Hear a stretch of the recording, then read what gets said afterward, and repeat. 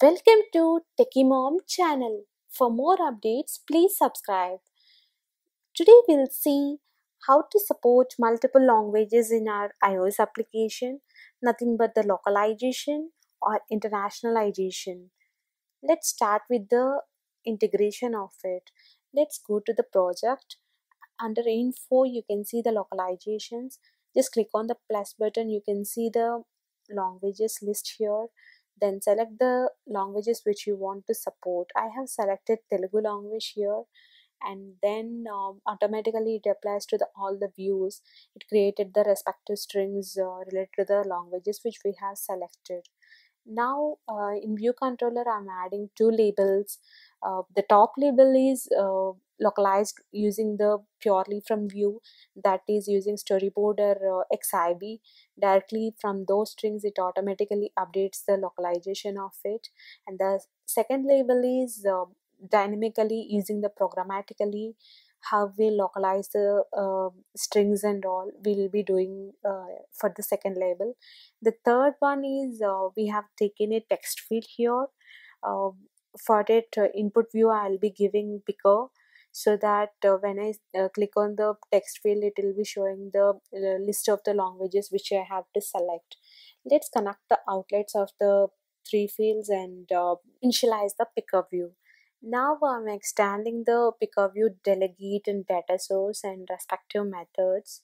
So just write the required delegate and data source methods which we need for displaying data of the picker. I have created array of tuples for call languages, which is basically the array of the languages which I'm supporting.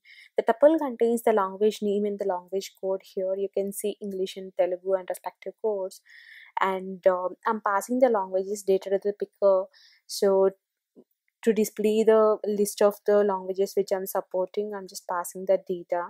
And let's set up the picker, like assigning the background and frame of the picker, like width is equal to the device size and the height which we require, and finally assign the picker to the text field input view.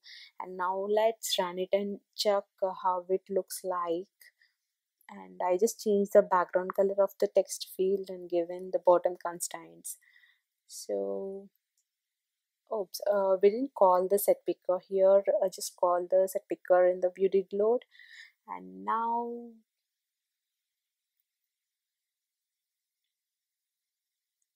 yes, now it's coming. It is showing the languages which we are supporting. Let's see how to localize in the views like storyboard or xib. So when you select the storyboard, you can see the localization has the languages based in the Telugu. So just uncheck the language which you have added and check it again. Then it automatically adds the each string for the label or button which component you have. Now create the localization manager class, where you will be writing how to set up the localization string programmatically and getting the selector language. And here we have a subclass of bundle and extension for the bundle, and created other class called app constants. So in app constants I had created a class called local data. So you can see the bundle where I have written the set language function to it, and here the local data class is nothing but where you will be saving or getting the language. Here you can see the static variable called language with the value Apple languages. Basically user defaults key we will be writing our customized ones, but for localization we need to write the specific key as Apple languages to get the existed languages to set the languages. So that is the main role of it. And here in localization manager, the extension of the bundle which will be taking care of totally reflecting the whole application when you change the language. without restarting the application. It will just reroute to the initial controller when we set the language. Only in that case only the total language will be reflected to the selected language. So here selected language, I'm just uh, passing the user defaults the respective Apple languages, and getting from the user defaults like which language is the default one. Now you can see.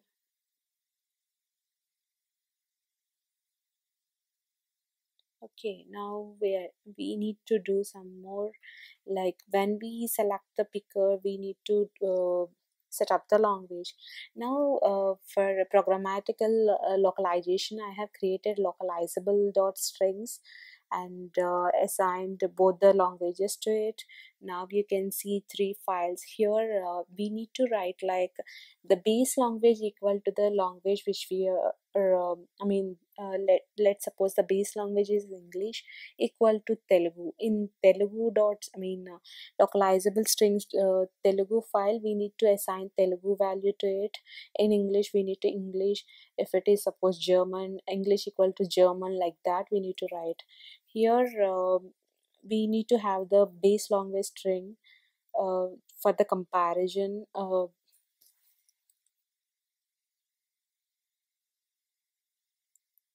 In the views, you need to assign the you can see the main dot strings Telugu. So here you need to assign the string value which you need to show when Telugu is selected.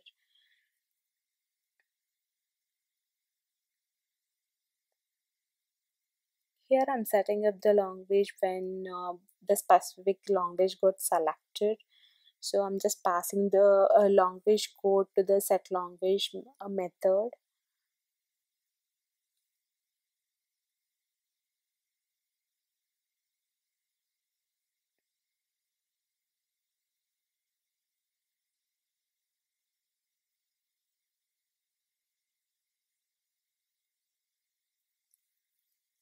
Here I'm getting the already selected language, the current language, and the selected language in the picker. I'm just comparing. Let's suppose already the current language of the application is English, and again if I select English, no need to perform the action really. So I'm just comparing both the codes, whether if they are different only I'm setting up the language to the bundle. Setting up the language to the bundle which totally changes the total application bundle language. So from iOS 13 we have SceneKit, and earlier we used to have app delegate. I'm just setting up the SceneKit and for iOS 13 and above, and the previous versions I'm just calling the app delegate and setting up the root view controller to the window like this.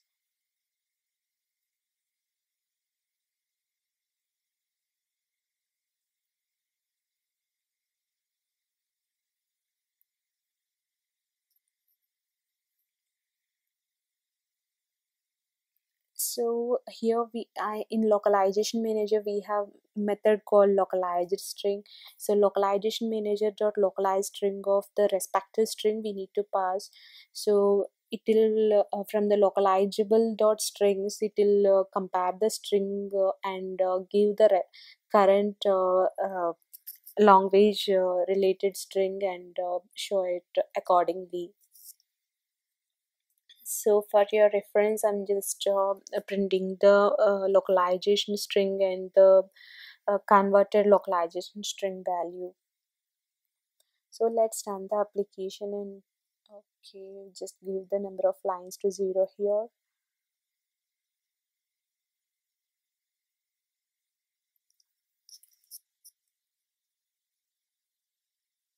Okay, just change the language.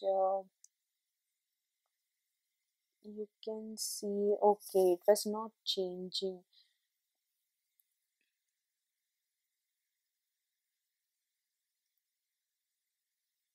So I'm just debugging and showing you how it is working. The selected language is English, and I have selected Telugu. The top one, the using the storyboard, it got changed automatically. But the second one, programmatically, it is not changed, because the issue is, I'm just comparing the strings. If there is a single space also, it won't work as we require. So I'm just checking the string whether I had given properly or not. So here everything is correctly.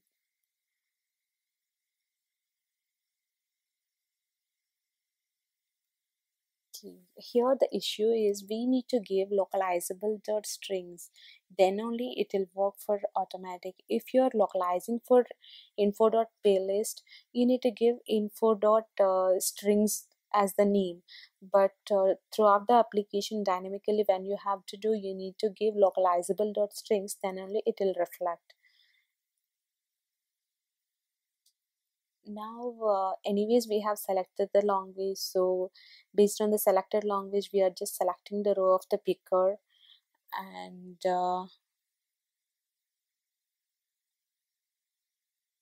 here I'm just getting the current selected language and comparing the languages, and setting up the respective language to the picker.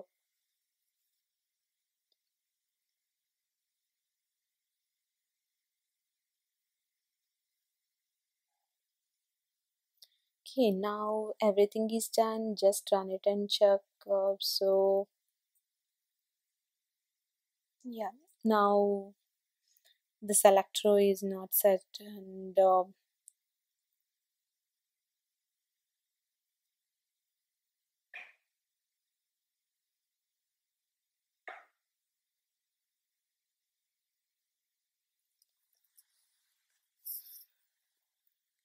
yes, now everything is perfect, that whichever language I select, the picker is showing the respective language. Now, when you go to the settings, the default language is English. So I'm just changing it to the Telugu, and now just uninstall the application and install it.